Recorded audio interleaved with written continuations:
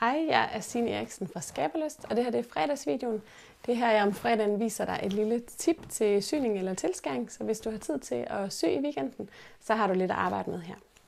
I dag skal vi have fat i en nederdel, og jeg vil vise dig, hvordan du syr foret til hernede i bunden, så det ikke ligger løst, men så det bliver fæstet her til sømrummet og syet fast. Men jeg vil vise dig, hvordan du gør det i hånden, og hvordan du sikrer dig, at din nederdel ikke bliver for lille, og at foret ikke bliver for kort, men at du stadigvæk har den bevægelighed inde i nederdelen, som der skal være, for at du kan sætte dig ned, uden at foret det går i stykker. Så det skal vi se på i dag. Så jeg vil vise dig, hvordan du syr foret til i bunden her i en nederdel. Og først så skal du have forberedt både nederdelen og foret, og det gør du ved at sy selve oplægningen i nederdelen. Og her der har jeg syet den i hånden med heksesting, fordi stoffet her er ret blødt. Og jeg vil gerne have det til at være en helt usynlig oplægning, man ikke kan se heromme på retten. Og fordi det er så blødt, er det ret nemt at lægge den op i hånden. Så det har jeg gjort, og den er blevet helt usynlig her. Og så skal foret forberedes, og når du klipper dit får, så skal du klippe det, så det har samme længde, som nederdelen har, når den er lagt op. Så foret skal have nederdelens færdige længde. Så presser du ganske let, det skal ikke være en skarp kant, men bare en ganske let markering, presser du lige en centimeter om her som sømrum. Og det du så skal, så kan du se, når du så lægger foret til her, så bliver det en centimeter kortere end selve nederdelen. Jeg skal lige have det lagt rigtigt herop. Men når du så skal sy det til, så skal du flytte det yderligere en centimeter op. Og det er, hvis du har en oplægning på 3 cm, og hvis du har en oplægning her på 4 cm, så flytter du kanten af foret yderligere 2 cm op. Og det skal du gøre, fordi du skal have den her fold, der kommer heroppe i foret.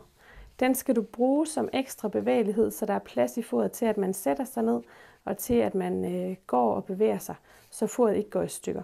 Hvis foret er strammet helt til, så vil det simpelthen gå i stykker, og det vil komme til sådan at trække op i bunden af nederdelen, og det vil være rigtig vanskeligt at få en nederdel, der hele tiden sidder glat og fint, og det vil også være vanskeligt at undgå, at foret det går i stykker. Så du presser oplægningen om, så starter du her ved en søm, for du skal have sømmene til at passe ind over hinanden. Og så tager du et sømmometer, og her er min oplægning 3 cm, så jeg sætter sømmometeret på 2 cm, og så er det der, jeg skal have sat mit for fast. Og havde min oplægning været 4 cm, så ville jeg sætte sømmometeret her til 3 cm og sætte foret fast 3 cm op. Og så kan du lige starte med at sætte det fast med knappenåle. Og start med 2 sømme, så du ligesom får det delt op i mindre bidder. Og er sikker på, at sømmene kommer til at passe her ind over hinanden. Sådan. Og så kan du se, fordi foret er lidt større end selve nederdelen, igen for at man kan bevæge sig i det, uden det går i stykker, så er der noget ekstra stof hernede, der skal holdes til. Og det skal du have gjort, og have det fordelt, så det kommer til at sidde rigtigt. Og hvis ikke du får det fordelt rigtigt, så vil du ende med at have ekstra for ved en af sømmene, og det bliver noget værre rod, og så er der heller ikke for nok hele vejen rundt i nederdelen. Så det er ret vigtigt, at du får brugt lidt tid på at få det her for fordelt rigtigt. Så. Og nu sætter jeg lige et par knapper lige her til at starte med. Og så vil jeg vise dig, hvordan du kan sikre oplægningen her endnu mere, og være endnu mere præcis ved at ri foret til oplægningen. Sådan. Og når du skal ri, hvis du kan få fat i sådan en bomuldsrigtråd her, der er ubehandlet, så er det bedst, fordi den knækker nemt, og den glider nemt igennem stoffet. Og så starter du igen herhen ved en søm. Og så riger du cirka en halv centimeter fra kanten. Og for at holde det her ekstra stof til, så kan du ligesom folde nederdelen rundt om en finger, så foret kommer til at have den lange vej rundt. Så er det lidt nemmere at få det holdt til, at få det ride fast der, hvor det skal være. Og du skal ikke stramme rigtråden unødvendigt meget. Den skal bare holde foderstoffet til, og så tage knappenålene ud undervejs.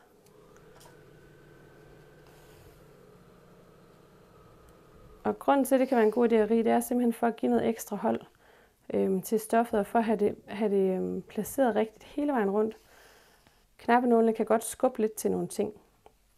Der er rigtråden mere præcis og meget mere stabil, så hvis du ikke kommer til at sy samme dag, som du forbereder, så er du mere sikker på, at tingene er, som de skal være, hvis du rider det fast.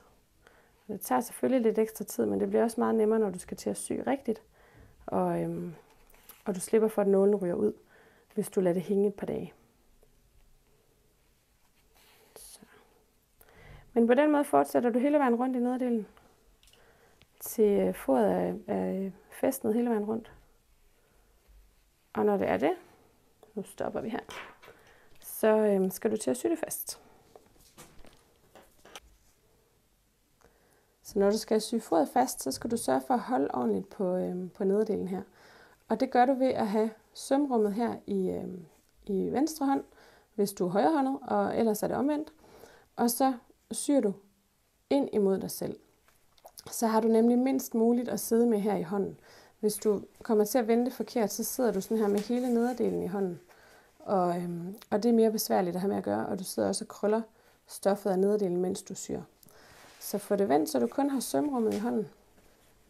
Og så starter du ved en søm. Nu starter jeg her lidt midt på, fordi det var der, jeg fik ridet til. Men start ved en søm, for så kan du hæfte ude i sømrummet.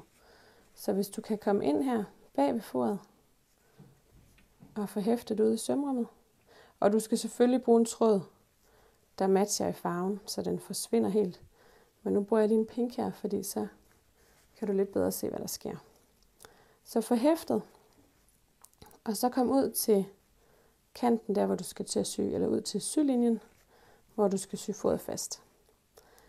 Og så syr du med stafersting, hvor du går lidt ind i stoffet, eller ind i foret, i folden af foret, og så går du ud i stoffet, og tager fat cirka i 0,5 cm hvert sted.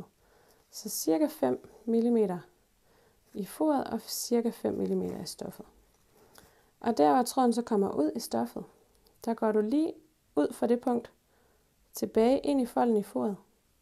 Og der hvor nålen kommer ud, går du med det samme ned i stoffet, så der kun kommer til at blive sådan nogle små prikker synlige med tråden. Og ellers så ligger den inde i folden af foret, og inde imellem stoffet og oplægningen her.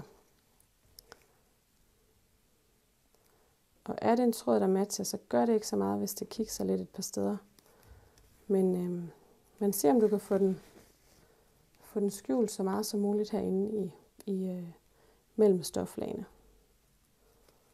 Og det er et tålmodighedskrævende arbejde, det tager lidt tid. Når du lige kommer lidt ind i stingene, så går det som regel rimelig nemt. Men det tager lidt tid at nå hele vejen rundt i en nederdel eller en kjole.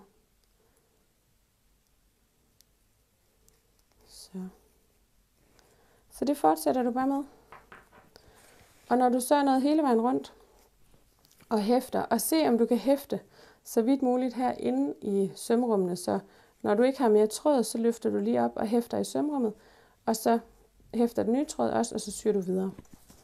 Og når du så er færdig, så skal du have rigtrådene ud, og der kan du bare klippe dem over et par steder, og så simpelthen trække det ud.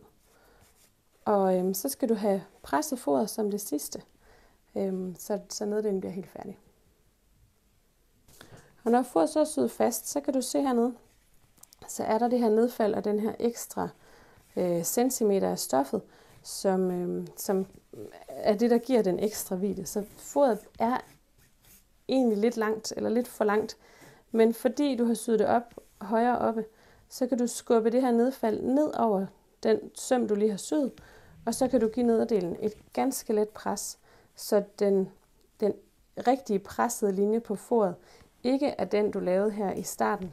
Det her det er bare sådan en hjælpepres, og den rigtige færdige presning, den kommer til at ligge her lidt længere nede. Og så er fodret kortere end selve nederdelen, og der er den plads, der skal være i, for at du kan bevæge dig i det.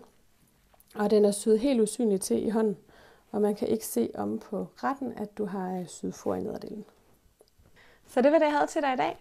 Jeg håber, du har mod på at kaste dig ud i lidt håndsyning og simpelthen få tjekket de her ting igennem, så du kan sy nederdele og kjoler også med foer, hvor du syr det til i bunden, og på den måde får det lukket rigtig fint. Og samtidig sikre dig, at du får en nederdel eller en kjole, som du faktisk også kan bruge, som ikke går i stykker, mens du bruger den. Så sæt dig ned og nyd weekenden med lidt håndsyning. Fordelen med håndsyning er jo, at man kan snakke med andre, mens man syr. Så tag det bare med ind i stuen til resten af familien. Og så må du have en rigtig dejlig weekend. Vi ses igen næste fredag til endnu en fredagsvideo.